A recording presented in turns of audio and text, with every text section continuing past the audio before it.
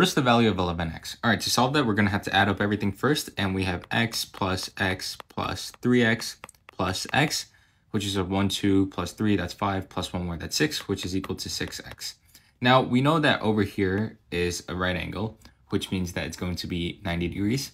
And we have a straight line over here, which is 180 degrees. So to find this section over here, we just have to do 180 minus 90, which is going to give us 90 degrees. So we know 90 degrees is equal to 6x. So to solve for 6x, we just set the equation 90 is equal to 6x. Then we divide both sides by 6, divide this side by 6 too. These we cancel out, and 90 divided by 6 is equal to 15. But that's not our answer because we want to find 11x, not 1x. So to find 11x, we just do 11 times 15, and we get C, which is our answer. If this video helped, save it so you don't forget, send it to a friend who would benefit from this, and follow so you can get smarter.